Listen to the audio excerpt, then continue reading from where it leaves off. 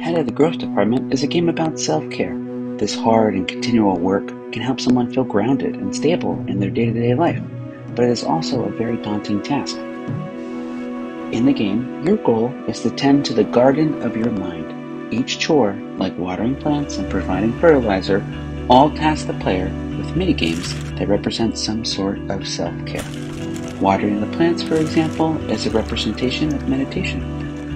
The fertilizer game is a game of focus and balance, while the planting is a metaphor for unearthing your feelings and emotions. Players can enjoy a simple garden and enjoy their time, or they can take on more challenging levels to see if they can handle the anxiety.